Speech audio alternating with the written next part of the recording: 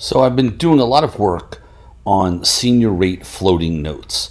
We have a lot of money in this and want to explain because the more I get to know this, I think the greater the opportunity for buying into this is.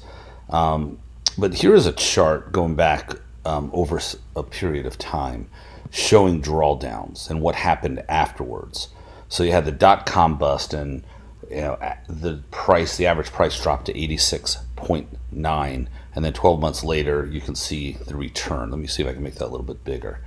During the liquidity crisis, it dropped to incredibly low numbers.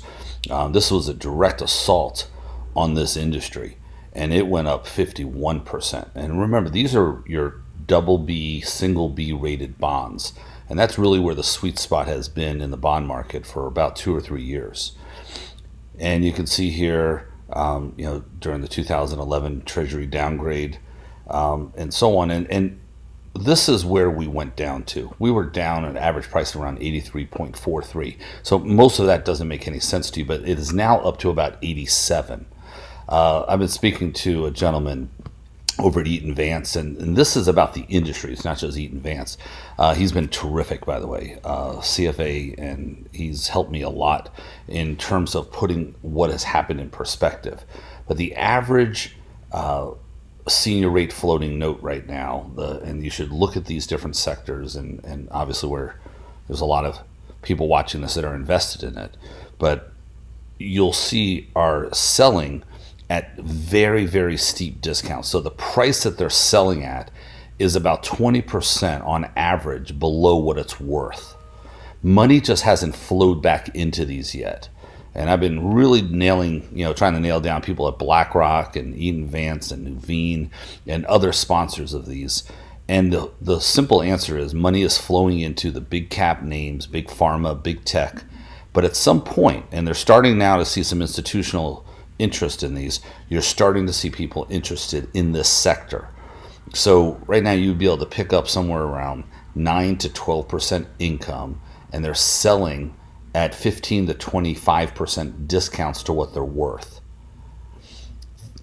Wanted to share this with you, let you know that this is what has happened in the past to this sector.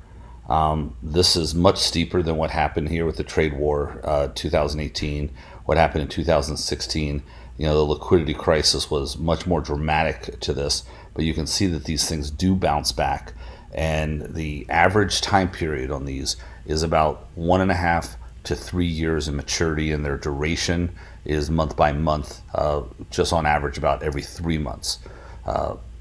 This is an excellent place to look right now to be putting some money.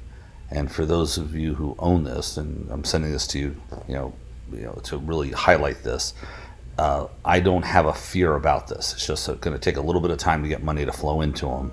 And we have a list of the ones that you're in, and for people watching this who aren't in them, we have a list of ones that you might take a look at. But definitely take a look at this. But I wanted to share this with you. Let me get one other chart up here. This was written by 2 people that run this for Eaton Vance. And again, senior rate floating notes, regardless if it's BlackRock or Invesco or Aberdeen or Apollo, BlackRock and so on. This is, although these people work for Eaton Vance, they're speaking for the industry. And it says here we see upside, but not in a straight line. And I'll attach this, which I already done, to what you have received. But things are moving up nicely. They've gone from their lows, and I believe nobody in our industry can say this will happen for sure, but I'm very, very comfortable these are going to recover. I'll continue to do my hard work and keeping you informed on this and keeping myself informed. They're not easy to understand, but I do understand them pretty well, and I do believe we're in a good place right now.